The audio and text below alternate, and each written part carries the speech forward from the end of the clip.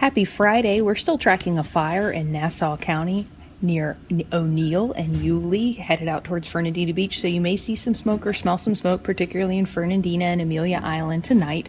The rest of us are enjoying clear skies, and the winds finally calm down after sunset. We get down to a cool 57 early tomorrow morning, but that doesn't last. It's the beginning of a warm and dry weekend with temperatures climbing in the mid-80s for afternoon highs. No chances for rain and sunny skies. Winds will be generally light tomorrow, and they'll be light and easterly on Sunday. We do see a big chance for rain moving in Monday evening and overnight on Monday night. Maybe a few showers remaining on Tuesday morning before we start to clear out. Wednesday will be the quietest weather day next week, with another decent chance for showers working into your forecast on Thursday.